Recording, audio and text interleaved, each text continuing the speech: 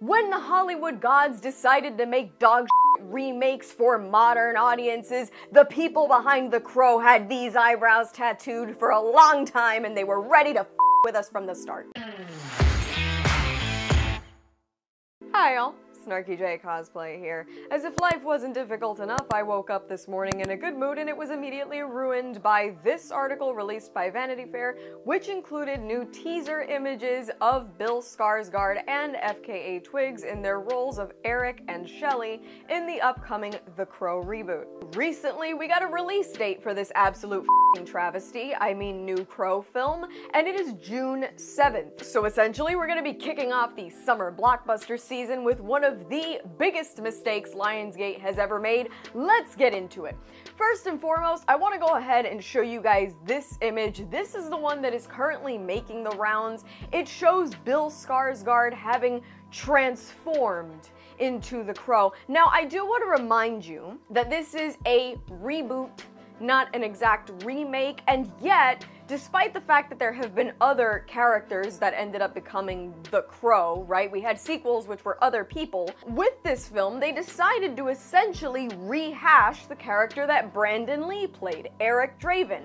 So this guy is supposed to be this guy. They're the same person, right? They're both Eric Draven. They're just being retold in a different manner. I feel like I just saw this motherfucker tweaking on the Metro Mover in downtown Miami. How is this anything related to James O'Barr's original images of the Crow? Yes, I read the original comics. If you take a look at this guy, he doesn't look anything like this. He also doesn't look anything like Brandon Lee's version. And yeah, okay, we want something new and fresh. But new and fresh apparently meant inspired by Lil Peep and Post Malone. That is a real quote in this Vanity Fair article, because it was more important to the people behind this movie to make sure that 19-year-olds today can see themselves in this guy. For what reason, I don't know. It was more important for them to make him look like a 2024 meth head than to actually produce anything that looked like quality.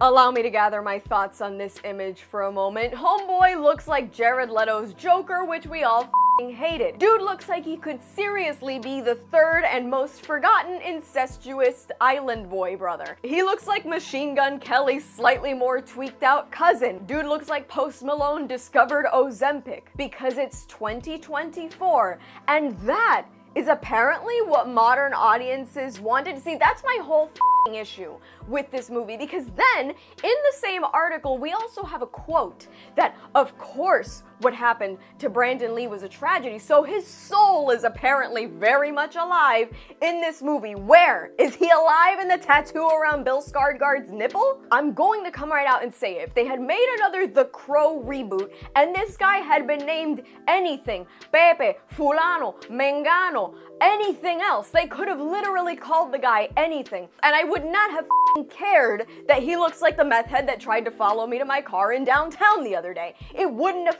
bothered me. What bothers me is that this is Eric Draven, the character that Brandon Lee died playing. Eric Draven has been turned into this. And they want to say that this movie is a tribute to Brandon Lee, that they're keeping his memory alive. Then why are you doing this? Why are you telling me that it was so important for you to use your own influence to make sure 19-year-olds today can see themselves in this guy and to completely bastardize his story? Why? Because obviously everybody behind this movie is a hack that has nothing better to do than to completely ruin movies that turned out to be cult classics. Eric Draven belongs wholeheartedly to Brandon Lee. Brandon Lee, who gave his life in one final performance, bringing that character to life.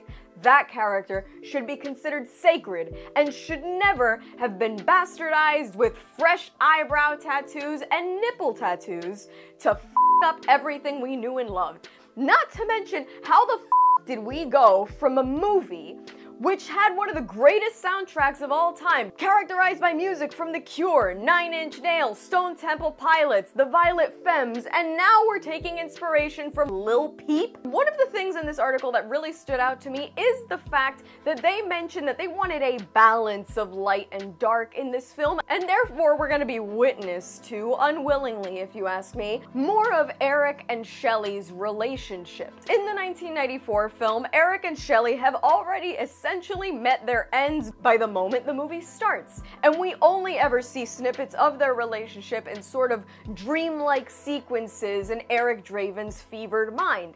And that is in the brilliance of The Crow, because in the original comics, most of the images we get of Shelley are presented in that exact manner. The more you get to see of somebody's relationship, the more you can judge it and decide, you know what, maybe I would not want to come back from the dead to avenge her. And that's another part where this movie goes wrong. Apparently we need to wait to see this transformation into The Crow. We're gonna have to watch these two fall in love and admire each other's tattoos and equally crappy piercings. This is a take for modern audiences, so therefore it needed shitty tattoos, awful haircuts reminiscent of TikTokers that only get attention because they're crazy, and some of the cringiest trends that are obviously alive and well in this film, because hey, we need to involve, once again, modern audiences. The 1994 film, for all of its flaws, for all of its issues, it should stand alone. This is 100% disgraceful, and when we look at the fact that when Jason Momoa was originally attached to this project and we got this test footage of Jason Momoa with the makeup, we can see that even that might have been a more genuine adaptation, a more genuine homage to Brandon Lee and everybody that worked on that original movie. That looks a million times better and more tasteful to the memory of Brandon than this SoundCloud rapper that we've gotten from Bill Skarsgard. I think the guy is a great actor, I admire him for his craft, but this is derivative bullshit, and I 100% do not support this remake. I have been very open about my feelings about this remake from the start, but seeing these promo images, seeing what the they've done with this character, I 100% have no faith in this anymore. I'm sure I'll get a bunch of you angrily typing little missiles in my comment section. Jay, how dare you? You haven't even seen it. I don't give a shit. This looks like crap. I've seen the original a million times. I've met and interacted with James O'Barr. I have read the comics. I want to be sane about this, but I don't have it in me. This is something that I have loved for more than half my life at this point, so I feel just a little bit justified in being absolutely infuriated by this. We have yet to see a trailer for this film that premieres in June, and I think the fact that we're only now getting teaser images says a whole lot about what exactly Lionsgate thinks they have on their hands here. And I think it's a steaming pile of dog. And that's all from me. I've been SnarkyJay. Thank you so much for watching. Please don't forget to like and subscribe. For more SnarkyJay, be sure to check me out on Instagram. And if you would like to support me, my channel, and my content creation, please do check out and consider subscribing to my Patreon. I will add links to both of those in the description below. And let me know your thoughts about these teaser images for The Crow in the comments below.